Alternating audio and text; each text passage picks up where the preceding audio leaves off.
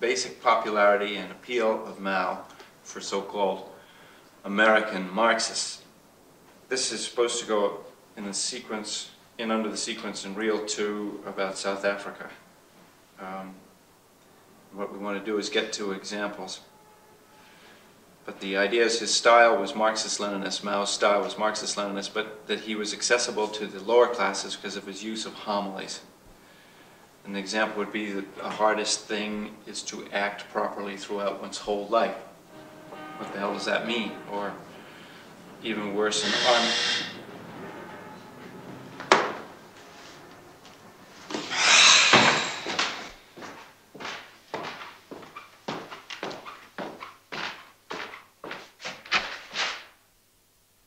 Eve, I wasn't expecting you. I hope I'm not disturbing you. No, I just couldn't imagine who it was. Joey here? Where's Joey? Joey's in the shower. Can I get you anything? Oh, just some coffee if you don't mind. All right, it's no trouble at all. I think I found a very nice vase for the foyer. You'll probably think it's an extravagance, but it's not, all things considered. These pieces are becoming increasingly rare. Isn't that exquisite?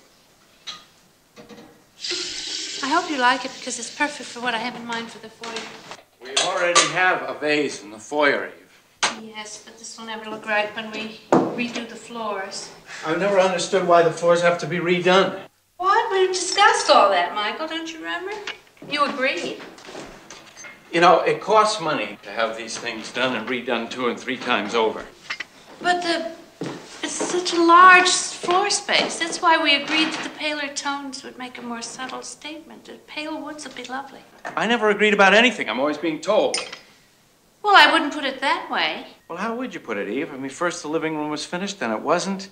Then the bedroom needed more work. Now the floors have to be stripped again. You picked the sofa, then you hated it. It was a lovely piece. It just was the wrong scale, that's all. This is not an exact science.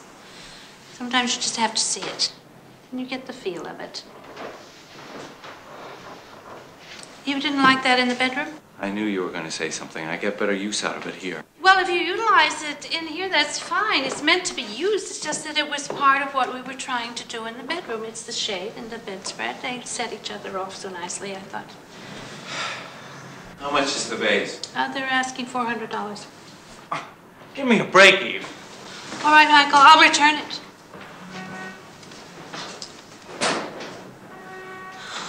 Would you mind closing the window? The street noises are just unnerving. I hope you two aren't having another argument. Not at all.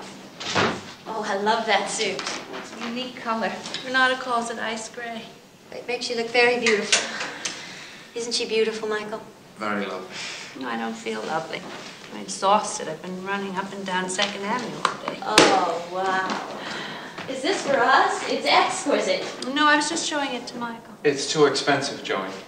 Really? No, that's too bad. Eve, let's keep it. No. Yeah, let's keep it. It's very beautiful. We'll work something out. No, I was just carried away by it. I don't know why. I guess it's because it's so unique. But it is an extravagance. I'll just look for something along the same lines at a better price. But I have to point out one thing. This really belongs in the bedroom because it's too insignificant a piece for in here. The shade is just wrong against all these slick surfaces. I'll put it back. No, I'll do it. I just want to try it in a different spot in there. I can fix something more inexpensive. I've seen some nice computers and make it gunmetal.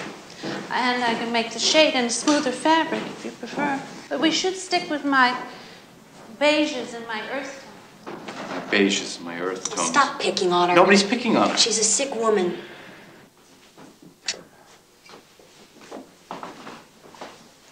That's great. Yes, it's nice. So, how do you feel? I'm fine. I'm just a little tired, that's all. Coffee. Oh, thank you.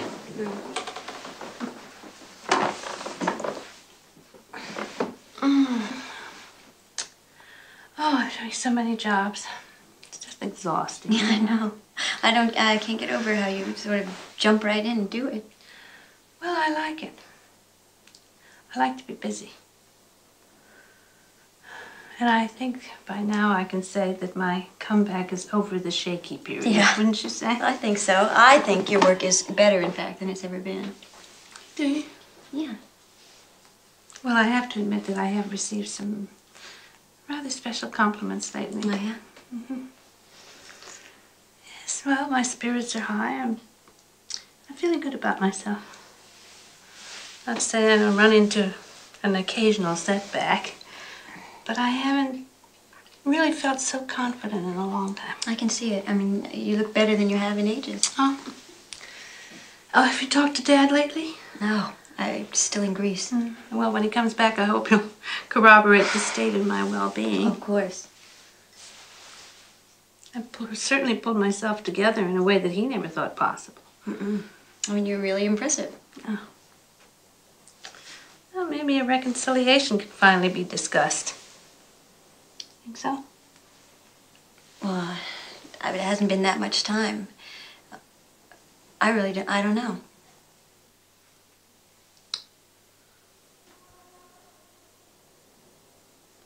Why are you always so negative about it? I don't think that was negative. Oh, you're always reluctant to encourage me. I don't know why. Mother, I know that you're optimistic, but it's really important for you to be realistic, too. Oh, is there something you know that you're not saying? No. Well, Dr. LaBelle doesn't think it's unrealistic. Hope that your father and I might reconcile. It's just a goal, that's all. Fine, I didn't say anything to get in the way of that. You just always make it sound as though it's impossible. Mother, I didn't say it was impossible. Yes, you did. You implied that a lot. Renata thinks it's going to happen. I'm sure she didn't say that. Yes, she did. She implied that. Well, maybe you read into what No, she I said. didn't. She's just a person who looks on the bright side. Oh, great. I think that's wonderful. I just don't think you should delude yourself either. Oh, you don't think there's any chance that your father will ever want to live with me again? I didn't say that. Well, Renata thinks that there's a good chance. Just wait and see. You just refuse to encourage me, don't you? Why don't you discuss it with Renata? I will, thank you. I will.